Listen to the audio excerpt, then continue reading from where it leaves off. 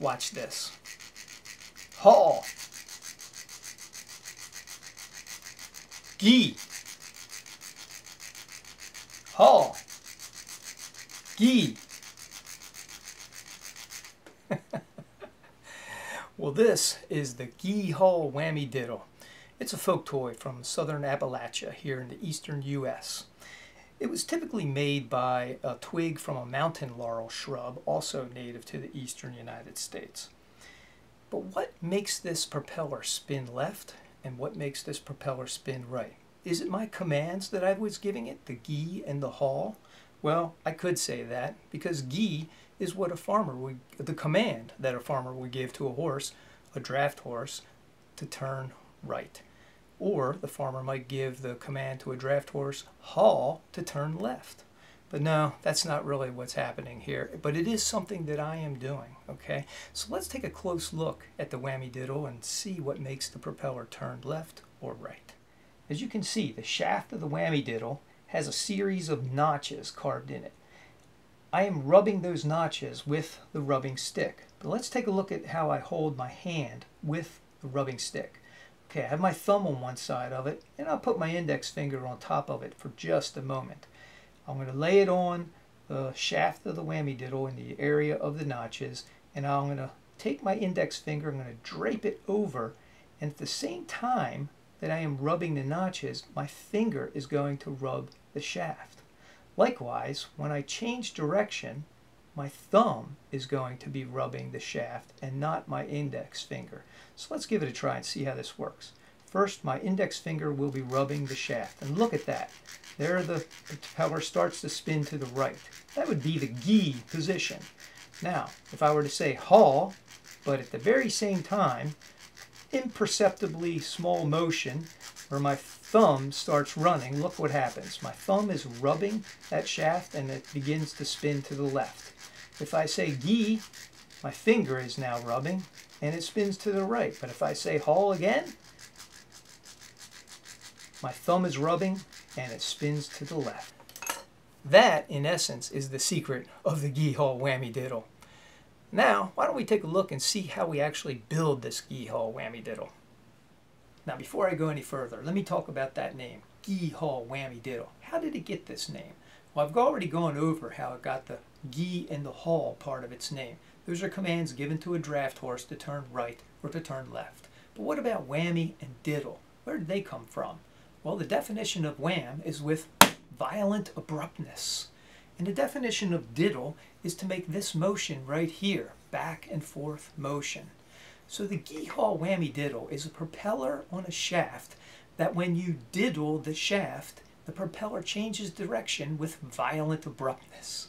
And that's how the Gee Haw Whammy Diddle got its name. Previously I mentioned that the whammy diddle was traditionally made from the mountain laurel shrub. And I happen to have a few mountain laurel twigs right here to use for this video demonstration. But if you want to see how to make one using a dowel, visit my blog post on wellversedman.com because I have the complete instructions there using a dowel. But I should say that the instructions are basically the same whether using a dowel or a twig. So let's get started. I like to use my bench hook when I'm working on a project like this. It helps to support the work. And if you'd like to see the measurements and specifications for this bench hook, visit my blog post that I mentioned previously or see it in the video description. I have all the measurements and specifications that you can use to make a bench hook just like this. Now I think the reason why the mountain laurel was traditionally used for the whammy diddle is because the mountain laurel tends to hold on to dead branches, and so if you go to a mountain laurel bush you can find some dead branches, and the advantage to that is that since they're up on the bush, that is not down on the ground, they're very, very dry, bone dry. So these are ready to use right off the bush. Now, this particular twig here, I'm looking at it, I'm trying to decide where is the whammy diddle in this twig, and I see one, it looks like right here. This could be the handle, and this could be the rubbing area right here. So I could hold it just like that and rub on this end here, the handle. So let's give this a try. We'll cut this one.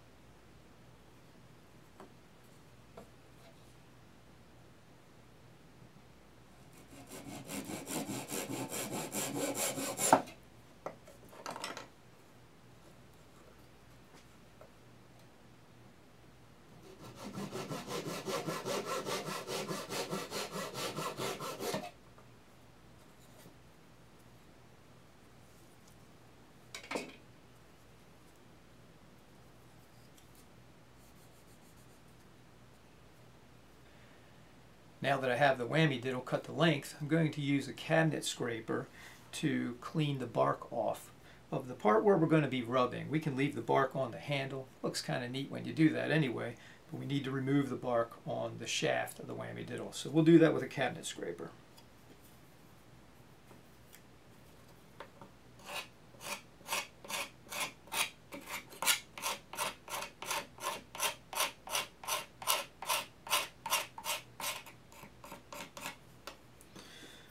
Okay, we've got the bark off, looks pretty good. Now it's time to file some notches.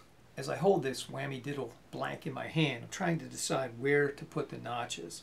And I hold it in my hand like this. I got a rubbing stick right here. I think that this top surface is going to be the best place to put the notches.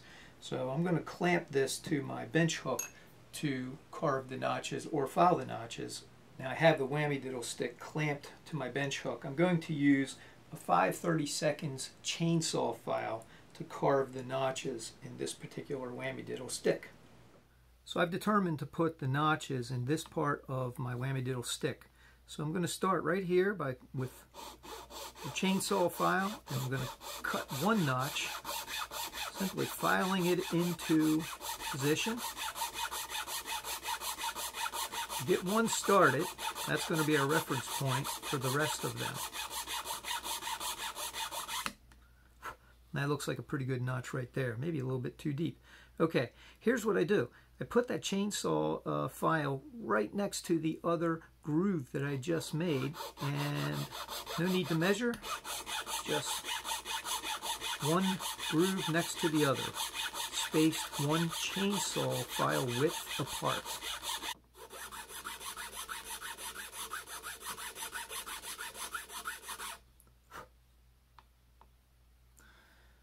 That looks about right.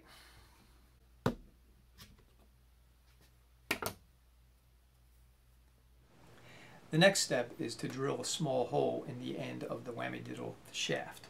I have a small brad which I'm going to use for the propeller, and I have a drill bit that is exactly the same size as the brad that I'm going to insert into the end of the whammy diddle. I'm going to use a small hand drill, and I'm going to drill from a horizontal position because I find that a little bit easier in this type of setup. I use a small punch to start a hole for the drill bit. I try to get it centered as much as possible, but sometimes I don't always get it in the center. That's okay. As long as the nail is inserted parallel to the shaft, that's what's important. It doesn't have to be perfectly in the center.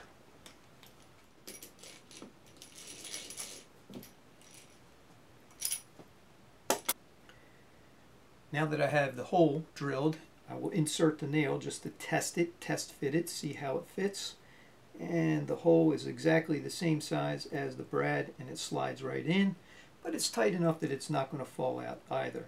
So that'll be perfect for holding our propeller on the nail. Now it's time to make a propeller for this whammy diddle. You can use a couple of things to make propellers. On the whammy diddles that I made previously, I used a very thin piece of wood for the propeller. But on this one, I'm going to carve a propeller from the Mountain Laurel twig. Do yourself a favor. Don't start off by cutting the propeller to length. Then it becomes very difficult to carve with a sharp knife, especially when you're carving so close to your hand. So leave yourself a room by using a stick and carving from the end of the stick. I've already started this propeller, and I'm going to finish that in just a second here. So carve it on the end of a stick, such as this. I use a sloyd knife to carve the propeller. And be careful with the sloyd knife. This sloyd knife is razor sharp, so I use a Kevlar glove and a thumb protection on my hand.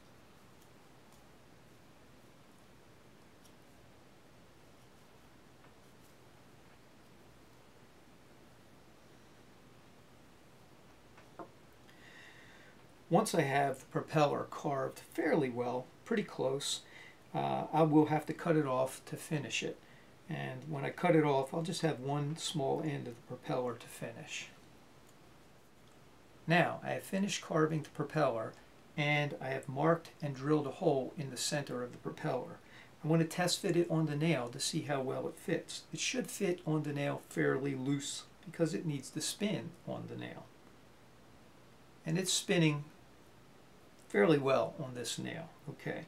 If by chance you test fit it on the nail and it's a little bit tight because the drill bit that you used is the same diameter as the nail, you can take the drill bit, hold it in one hand, and simply insert it in and out of the hole.